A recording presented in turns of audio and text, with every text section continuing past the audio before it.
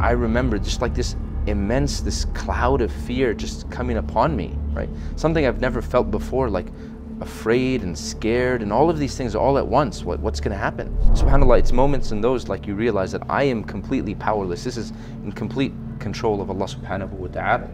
And I was like, wow, like the immense burden I felt. Like, wow, like I have to fulfill this promise. Like my kids, I teach them to be good people and to have good character and, you know, to be people of action and do. But they're building your character. Yeah, and I was like, wow. The father plays a huge role, right? My daughters, many times I see that they look up to me, right? They're trying to do sometimes what it is that I'm trying to do. They're watching every one of my actions. What if the daughter goes astray? Is it primarily again the mother to blame? Who would you point the fingers at? Prophet said, "Kullukum ra'in wa kullukum mas'ulun an ra'iyati," right? Every one of you is a shepherd, and every one of you is responsible for his or her flock. If I know that my children were to die with guidance but not a penny to their name, then they've won. Feminism, is it really affecting our Muslim daughters as well? What direction they're going into, what their influences are, who's influencing them, what are they watching, and what are they engaged in? Without a doubt, it is very dangerous, it is very scary. Some fathers who are shy of telling their daughters that they love them. He would open the door, he would kiss her hand, he would take her into the house. And when he would take her into the house, he would sit her down in his position. That love the Prophet ﷺ had for Fatima radiallahu anha, it was so apparent, it was so clear. No one doubted it. Fathers don't constantly tell their daughters, regardless of their age, that I love you. Then there is a chance, the first guy that they come across that says to them, I love you, they will run into the arms of that individual. Sheikh Ahmad Billoo, born and raised in Southern California, he memorized the Quran at a young age. In 2006, he went to Cairo, Egypt and studied under various great traditional scholars. Next year, in 2007, he was granted Iqama at the Islamic University of Medina. He completed his degree in Arabic language and went on to graduate from the College of Sharia, Islamic Jurisprudence. He currently resides in Southern California, serves as the religious director of the Islamic Center of Cyprus, and is also an instructor at the Institute of Knowledge Seminary in Diamond Bar, California. Today, he joins me, your host Kaka Ali, and him being a father of 3 daughters, he is the best man for this topic, father's love for daughters. Assalamu alaikum, Sheikh Ahmed. Wa alaikum assalam wa rahmatullah. I don't know, am I supposed to be welcoming you here or you should be welcoming me? Because I'm from the UK, you from far west, California, and we're in Dallas right now. So, alhamdulillah, jazakallah khair for giving your time. So the topic that we've got today, you being a father of 3 daughters, is that right? Yes. MashaAllah. Sheikh Naveed as well, he has 3 daughters as well. And you guys studied together, Medina University as well? Yes, he was senior to me when I came, he was at the tail end of his studies. Okay, MashaAllah. Sheikh, wallahi, I'm not just trying to drop any lies, but you don't look that old. I thought you were like 28 or 30 years old. How are you around his time? Because he's my age. I tell myself I'm 28 every day. Alhamdulillah. MashaAllah. So the topic that we actually have got today, about daughters. If you could start off with, what is it like being a father of 3 daughters? Bismillah, alhamdulillah, wa salatu wa salamu ala rasulillah. Allah subhanahu wa ta'ala has blessed me and my wife with 4 children, so we have 4 young children. The first 3 are daughters. They're currently 8.5, 6.5, 4.5, and then my youngest is Sulaiman. He's about almost 2.5. But you know, we'll focus on the daughters for this episode at least. Honestly, it is absolutely amazing being the father to 3 daughters. They are so precious. My time with them is so amazing. It is a lot of work. At times it is stressful. At times it is extremely tiring.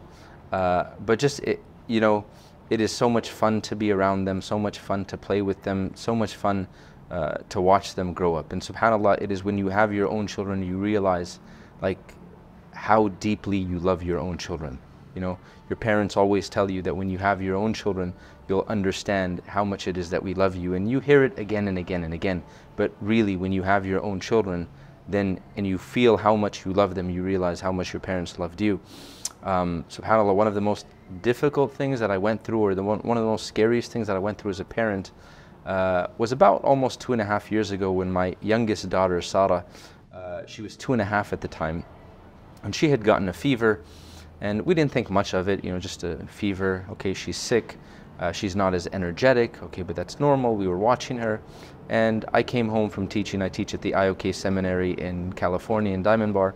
I got home and my wife, she wanted to take the other kids, my older two daughters and the baby Suleiman, to the library to play and read books to them and whatnot. She said, can you watch Sarah? She's 2.5, she's sick. She doesn't have the energy to go out. You know, you can put her down for a nap, she'll nap, you'll take a nap with her. I said, that's completely fine. My wife left with the other kids and I took Sarah upstairs. We went into one of the rooms.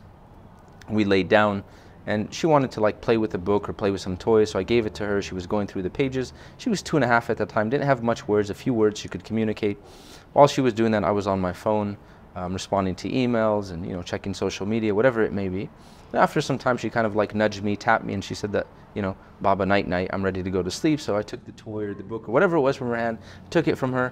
I put it on the nightstand. I put my phone on the nightstand. And when I turned back to look at her, immediately I saw, to my surprise and to my shock, that she started to shake extremely violently. And in that moment I realized that this is not something that she was doing out of her own control or out of her own will. And she was just shaking extremely violently. And her eyes were rolled back. She was completely non-responsive. She had like closed her hands. And I remember just like this cloud of fear just coming upon me, right? Something I've never felt before, like afraid and scared and all of these things all at once. What's going to happen? So I remember picking her up and I was at a loss of words. I couldn't like even make a dua. I was just Ya Allah, Ya Allah, and at the same time calling her name, Sarah, Sarah, Sarah, right? And I'm holding her and she's continuing to shake very violently. Now in the grand scheme of things, this may have been a minute, maybe 2 minutes perhaps, but it felt like a very, very long time. I'm waiting for it to stop. I remember picking up the phone, calling the ambulance, calling 911 for us here in America. And I remember running downstairs and I'm just saying, Ya Allah, Sarah, Sarah, Sarah. And finally I get someone on the other line. And I remember as I was holding my daughter, the thought crossed my mind that, you know what, just put down the phone. Your daughter's passing away in your hands. Just hold her and just like hold her for these last moments. This will be your last moments with her alive. And I remember very vividly thinking that this child of mine, I will bury this child. Now the thought had crossed my mind previously that Allah subhanahu wa ta'ala can test any one of us. I may lose a child during my lifetime. Not that something I want, something that I hope for, right? But this is the reality of life. And I said, you know, inshallah, if it happens, then inshallah I'll be patient. I will be sad, but I'll be patient. But that fear that I felt in that moment, and I felt completely helpless. SubhanAllah, it's moments in those like you realize that I am completely powerless. This is in complete control of Allah subhanahu wa ta'ala. And you know, when I was speaking to someone on the other line, the ambulance, and they said that, look, I described to the person on the other side the situation. They said that, look, it seems like your daughter, her fever spiked, and because of that she's having a seizure. Hopefully she should be okay, but the paramedics are on their way, but we need you to do a few things. And I remember during that conversation, at some point my daughter stopped shaking and she just kind of fell into my arms. And when she fell into my arms, once again, the thought was like, that's it, she's passed away. But that's it, the shaking's over, she's done. And subhanAllah, I put her on the ground, I was still on the phone. They said, make sure that she's still breathing. And you know, subhanAllah, I checked, she was still breathing. She was making noises. She couldn't talk, but she was just making noises, but she could not form any words or anything like that. Shortly after that, the paramedics came. They took her to the hospital. I accompanied them, and you know, they said that, look, her fever spiked, and because of that, she had a seizure, and you know, just give her the medication, make sure that she's cool and whatnot. And subhanAllah, that evening I was back at home with my daughter, and she was, back to her shenanigans again, causing trouble and, hitting her sisters and whatever it is that, kids do. But for me personally, like I was traumatized. I was like, subhanAllah, like this was very difficult for me, right? Even the next few weeks looking at her, even if she was smiling or even if she's sleeping, that image kept playing in my head, right? Even the outfit that she was wearing when the seizure happened, I remember that eventually got washed, and then she's wearing it again in a few days or in a week. And I remember seeing that outfit, and I went to my wife and I told my wife, I said, that outfit has to go. I said, because I immediately connect that outfit to her seizure. And I was like, I have this immense love, for each one of my children, and it just brings that back, that image, so scary. And subhanAllah, kids are such an amazing blessing from Allah subhanahu wa ta'ala, whether they're girls or boys. And subhanAllah, sometimes it takes an incident like that, something extremely scary, like that to remind you how great the blessing of Allah subhanahu wa ta'ala is, but additionally how much we love our children. So going back to your question, it is an absolute amazing journey being a father of 3 girls. I've been learning with them. You subhanAllah, you think you know so much, right? You've studied Islam and all of these things, and you've studied for a number of years, and you've gone through life, you have all of these experiences. And then you raise these children and they ask you questions and like, Baba, what about this? What about this? And they argue with you and things, and you're like, man, how do I respond to this, right? And subhanAllah, just growing with them, learning with them, while also simultaneously, taking care of them, right? And subhanAllah, them also simultaneously teaching me. I remember a while back, we had been out, the entire family, and we got home. It was late at night. And my older 2 daughters were awake, so they got out of the car, but the younger 2 were asleep. And seeing that 2 of the kids were asleep, for parents of 4, especially 4 young children, when 50% of the job is done, when you're transferring those kids from the car inside the house, right, you want to make sure those kids stay asleep, right? So me and my wife, we transfer, each one of us takes a kid, we get them upstairs, we get them into the room, and they're asleep. And as I'm taking one of my kids, I think it was my daughter Sarah, into the room, my older 2 daughters, they come up, they're so excited, Baba, can we play? It was the weekend. Can we play a game? Can we play a game? And I was like, shh, be quiet, just go downstairs. And they're like, Baba, but are you gonna come downstairs? Because they know sometimes Baba falls asleep when he's putting a child to bed or this, that. And I said, I promise I'll come back down, right? And that word was just like, it came out of my mouth. I said, okay, inshallah. I said, I'll promise I'll come down, right? And my older daughter's like, yeah, but will you really come down? I'm like, I promise I'll come down, right? And they eventually went down, and I'm putting my daughter that was asleep into the room. And subhanAllah, I hear my second daughter, Safiya, who was maybe at that time, maybe she had just, maybe she was 5.5, maybe she was 5. Her older sister, Sumaya, says to her, I don't know if Baba will actually come downstairs. And Safiya, who's 5, she says, no, I know Baba's going to come downstairs. He never breaks his promises. And I was like, wow, like the immense burden I felt. Like, wow, like I have to fulfill this promise. Like my kids, I teach them to be good people and to have good character and, to be people of action and do. But they're building your character. Yeah, and I was like, wow, I have to be downstairs now. That immense burden that I felt, I have to live up to the standard that they are setting. Yes, exactly. SubhanAllah, it is an immense responsibility, and as they grow and learn, I'm trying to grow and learn with them. Alhamdulillah, may Allah subhanahu wa ta'ala make it easy for you and preserve your children as well, inshallah. Shaykh, just on this as well, let's take it from here. And some fathers may make this mistake. They say, like, a couple, husband and wife, they have 1 son, 2 daughters, 2 sons, 2 daughters, or whatever. Is raising daughters dominantly a mother's job? Like, how much does, input does a father have to be in creating an ideal Muslimah of that daughter, right from the beginning and further on? Honestly, I don't believe it's primarily the mother's job. Does the mother play the significant role, right? Does the mother play a very important and crucial role? Absolutely. And is it perhaps the majority? But the father plays a huge role, right? My daughters, many times I see that they look up to me, right? They're trying to do sometimes what it is that I'm trying to do. They're watching every one of my actions. And I know that, when I tell my daughters to do something, right? They don't want to let me down many times, right? Yes, there are kids, they're normal, sometimes they disobey me, but many times they want to keep me happy. They want to make sure that, I'm pleased with them, right? And subhanAllah, we as fathers, we play a significant role in their life, right? They look up to us. They look up to us. They don't necessarily say it, but they look up to us as their leaders, as their protectors, as their caretakers, right? Alhamdulillah, Allah has blessed me. I've had a very close relationship with all of my daughters, right? The different stages they go in life, the relationship changes. I have a different relationship with each one of my daughters. For example, one of my daughters might be like, she needs more emotion, she needs more hugs, right? One of my daughters might have a stronger personality, right? And which each one of those, I realized that, hey, I have to kind of learn how to deal with his personality and how to cater to that personality. But the father plays a very, very important role in kind of like in teaching her what to expect, right? Not just teaching her life and teaching her experiences, but showing her like, hey, this is how a man is supposed to act. So just on this point, sorry, I'm going to interrupt you, please forgive me.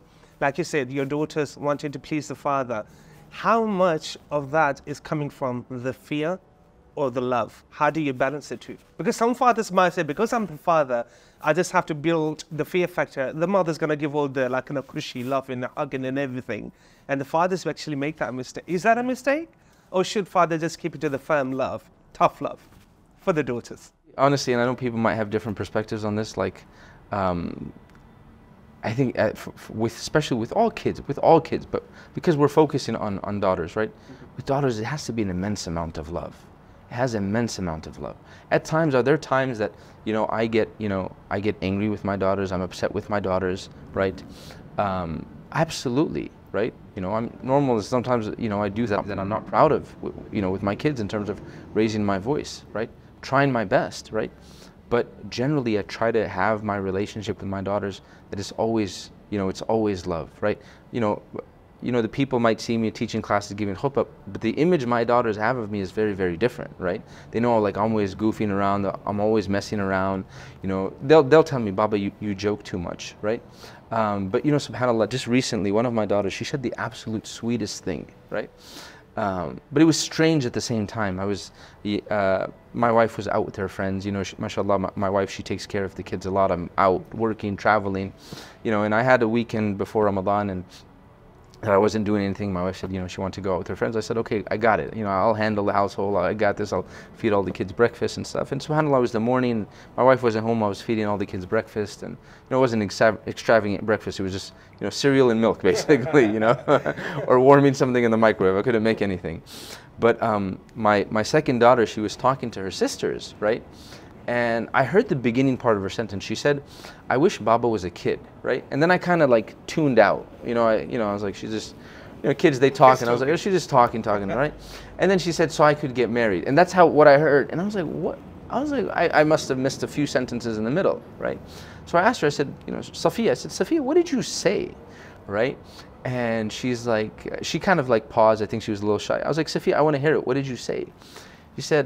I said, you said you wish I was a kid. Why would you wish I was a kid? How would I take care of you then? Like, I'm your father, why would you wish I was a kid? She says, Baba, I wish you were a kid so that when I become an adult, then you would be an adult at the same time, and then we could get married. And in my head, simultaneously, I was like, remember to teach kids about how marriage works. Exactly.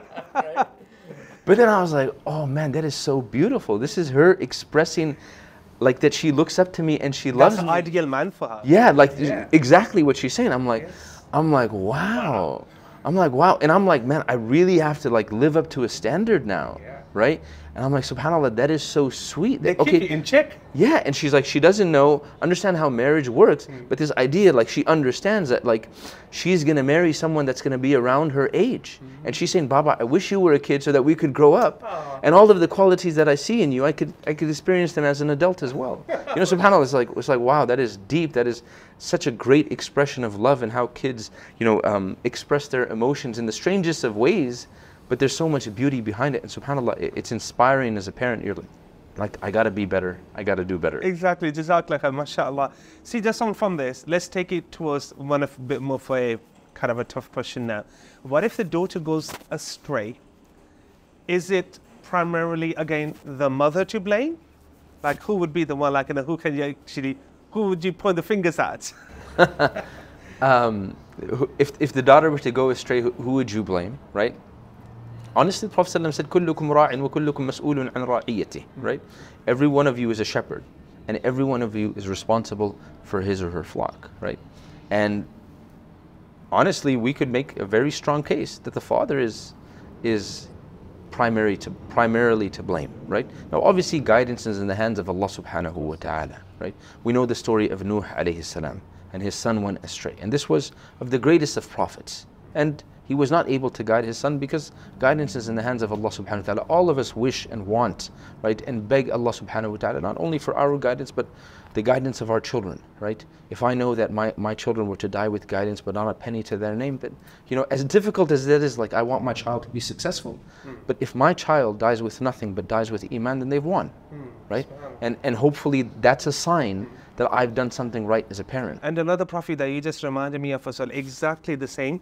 And it relates to our question as well. Lut alayhi salam, his wife who betrayed him, but the daughter stuck with the father, and they got that character from their father. So it's not always the mother to blame, and they got it from the father. Correct. Very, very, very beautiful point, right? Obviously, both parents play a very crucial role in the upbringing of the children and the education of the children. And they play, perhaps you can even say, different roles, right?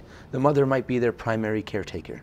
If the mother is not working, if she's a stay-at-home mom, she's the one that they interact with the most. She is their number one teacher. But still, the father plays a very, very primary, very, very important role. And like you just said as well, how about your daughter as well, that she's seeing you as like, you know, the main model that she's looking up to, and that's what she wants to. And of course, if that's what she wants for herself, she wants those good qualities in herself as well. And may Allah subhanahu wa ta'ala bless her with those beautiful qualities as well. So again, another question, let me drop that to you, Sheikh. Feminism. How much is that affecting our daughters? And it could be any age.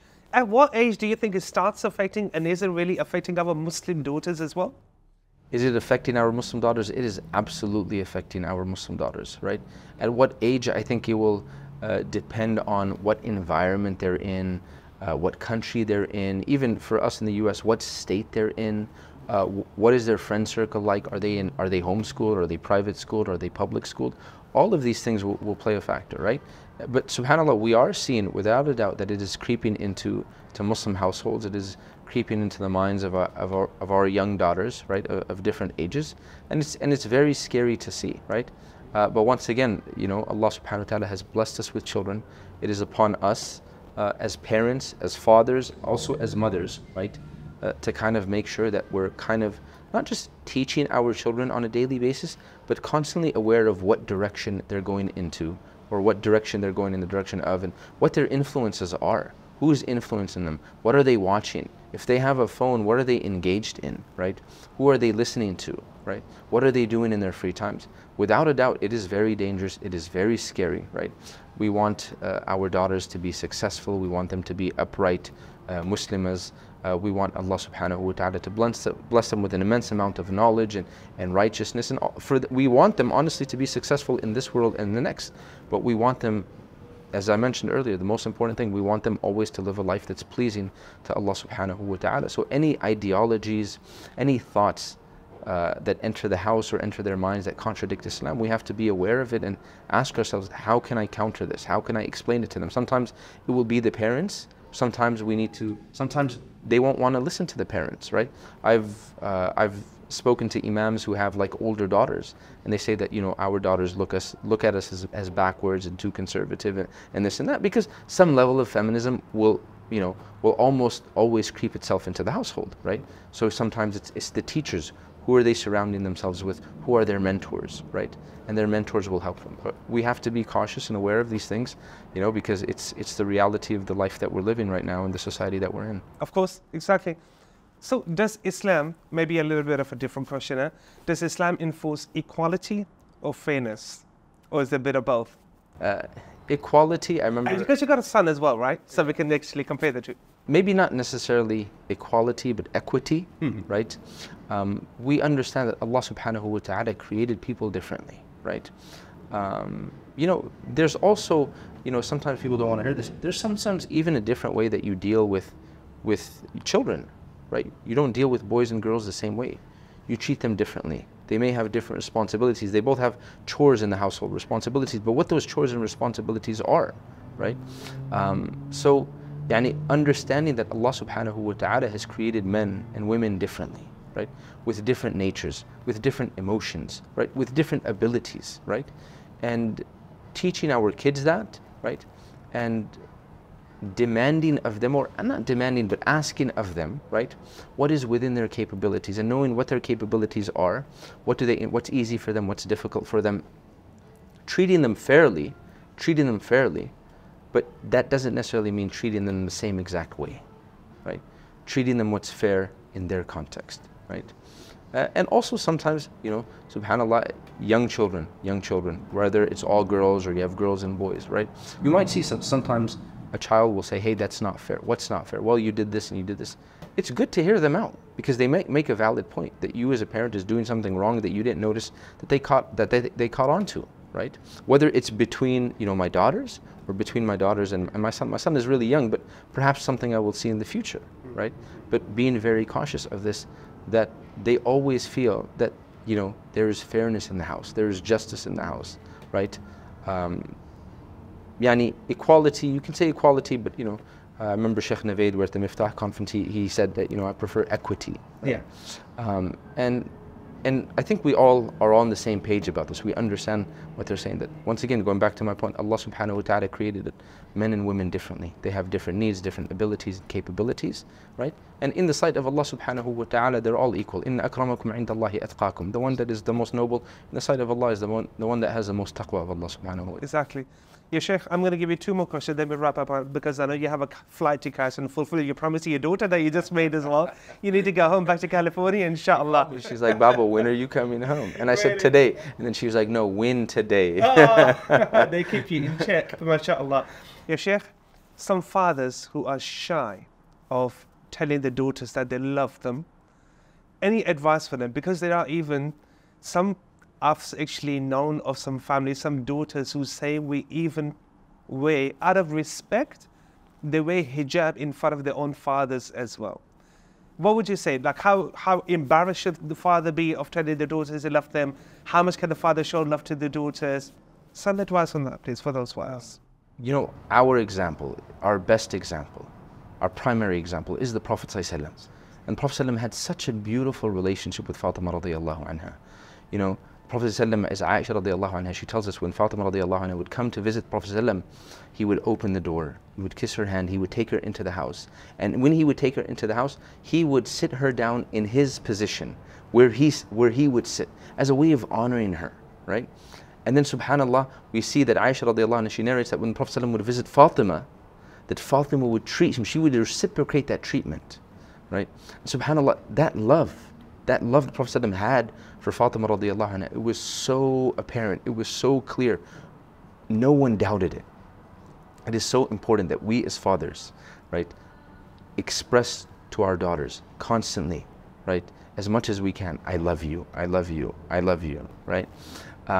You know, once again, you know, from a very young age, and you know, alhamdulillah, Allah has blessed me with very strong emotional connection with my daughters. I say I love you, you know. And even if they, you know, sometimes I joke with them, they say, and I'll joke with them about it. I'll say, I love you, right? And they'll say, I love you back. And I'll joke with them, and you know, my wife doesn't like it. You know, I'll say, hey, Sumaya, say, Safiya, you know how much Baba loves you? And they'll say, a lot. And I'll say, no, Baba loves you just that much, right? Just to play with them a little bit, right? Just to engage them.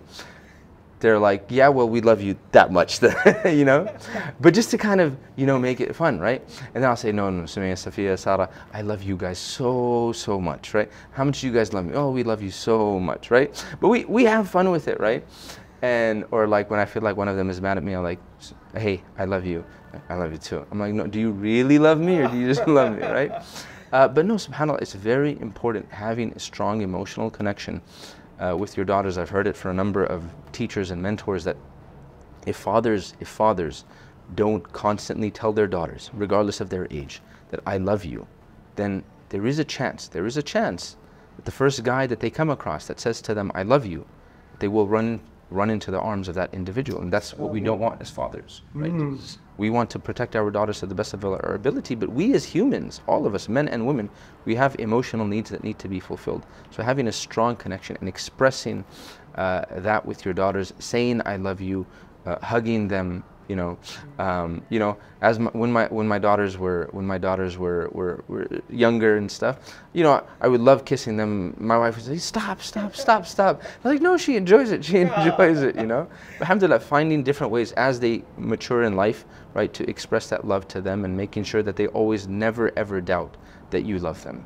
Wallahi, that's so beautiful, because exactly what you just said as well, that because if the father is actually showing the love, if someone tries to take them from marriage, they got a competition to deal with, because they're not going to be able to just give a little bit and yeah, that's enough for me. That was a beautiful point. Jazakallah khair. Yeah, Sheikh, let me drop a last question to you. Any advice that you can give to the fathers to raise good daughters? SubhanAllah, you know, first of all, I'll preface my answer by saying I'm not perhaps the best person to answer this question. I'll try my best because I'm still in this process. Like I said, my eldest is 8.5, right? But subhanallah, one always constantly make dua. Constantly make dua. If you're a parent and you have children, whether they are boys or girls, constantly make dua for Allah subhanahu wa ta'ala to guide them, but also make dua to Allah subhanahu wa ta'ala to always keep the connection strong between you as the parent, whether you're the mother and the father, and your son and your daughter, right? Grow with them, learn with them, spend as much time as you can, because they grow up so fast. Like I said, my children are so young, but still yet it feels like, you know, sometimes we find, me and my wife, we find ourselves that after our children have gone to sleep and it's been such a long day, you know, and we're so tired and we're so exhausted, and we wish, we're like, oh, if we just had a moment, if we just had an hour to ourselves, and then we're just there, you know, sitting on the couch or lying in bed, and we're just looking through pictures of our kids. And we're like, oh, remember when they used to do that, when they used to do that? They were so young. They grow up so fast, right? SubhanAllah, my eldest is now 8.5, and it feels like just a few months ago she was born, and where did all of these 8 years go, right? But SubhanAllah, just spend as much time as you can with them, because those moments as they go through life, especially when they're young, is so precious, and we'll never ever get those moments back. You know, you may have another child, but that moment with that specific child, you'll never ever get it back, right? Cherish it, nurture it, you know, use it as an opportunity to get closer to that child. That child will, you will not only teach that child, but that child will teach you many things about yourself and teach you about, you know, your character. And like I said, like I started with, constantly pray to Allah subhanahu wa ta'ala that He keeps them guided, and that He keeps that relationship between yourself and them strong, because there is no dua that is stronger for a child than the dua of the parent. When that parent supplicates to Allah subhanahu wa ta'ala for that child, that is the strongest supplication for that child. Well, that's so true. See, I've got 9 nieces. I haven't got any children myself, but I've got 9 nieces, no nephews. I love them to bits as well. And one of my sisters, she's got twins, and one of them is in the hospital. She's having a major back surgery at the moment. She's been there for 12 weeks. And my sister, this has happened 2 days ago. I was in America. My sister WhatsApp called me, and I'm speaking to her. Actually, my mum said it to me. She goes, your sister's saying to make dua for her, make dua for her. Because they think I'm the practicing one, I'm this, I'm that. And I always tell my mum and I tell my sister as well, and she believes me now as well. A mother's dua, a parent's dua, doesn't matter what sheikh, what practicing, whatever. The heart that is going to come out from, you can't compete with that. There can't be anything better than that. May Allah subhanahu wa ta'ala bless your daughters with beautiful character of their parents, and bless your daughters to have men who are going to be, inshallah, the best for them for their this world and the akhirah. Ameen. Jazakallah khair. Barakallah.